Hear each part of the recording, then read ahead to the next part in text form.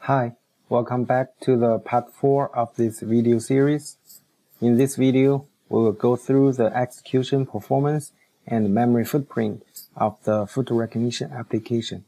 Before we start, please know that all the measurements in this video are based on FP-AI-VISION1 version 2.1 using an older version of camera board, the STM32 F4 Discam. To have the latest results using the new B-Cam's OMV camera board, please refer to the UM2611, the user manual for the function pack. First, let's see the frame capture and the pre-processing time. This stage includes camera frame capture, image rescaling, pixel color conversion, and the pixel format adaptation. The measurements were taken with the STM32 H747 M7 core running at 400 MHz, and the code was compiled with eWarm version 8.40.2 with option -03. As you can see in the table, VGA resolution surely needs more time than the QVGA, and the camera frame capture takes most of the time at this stage. But please note, this value depends on the lighting conditions, since the exposure time may be different.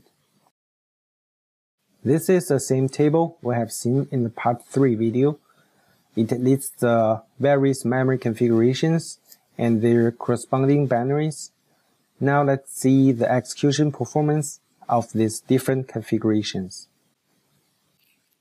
First, for the float model.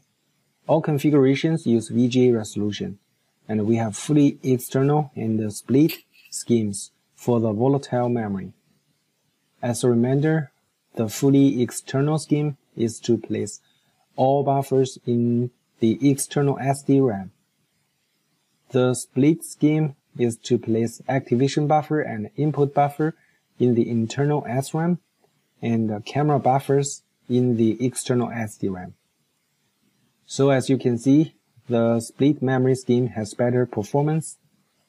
Regarding the non-volatile memory that contains weights and biases, of course, internal flash gives the best performance, then is external SDRAM, and the QSPI external flash is the slowest among the three. For the quantized model, the performance is about 2 to 3 times better than the float model. With VGA resolution, the same as float model, split scheme performs better.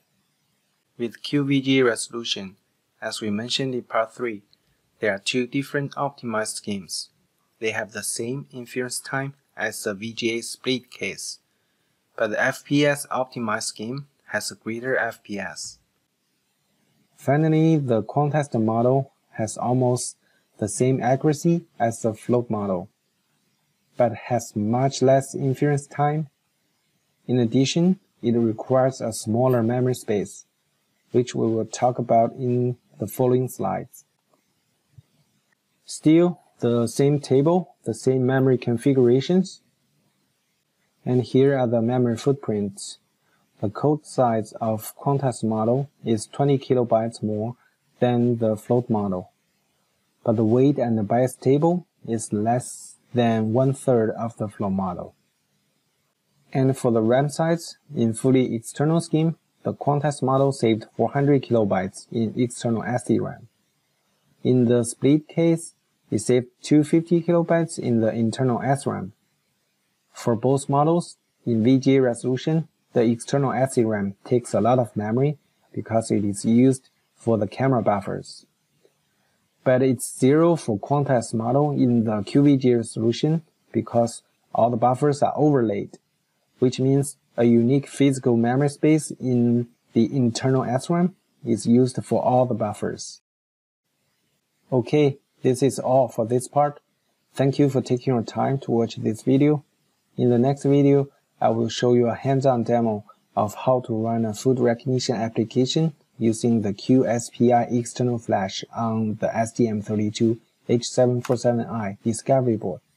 See you in the next video.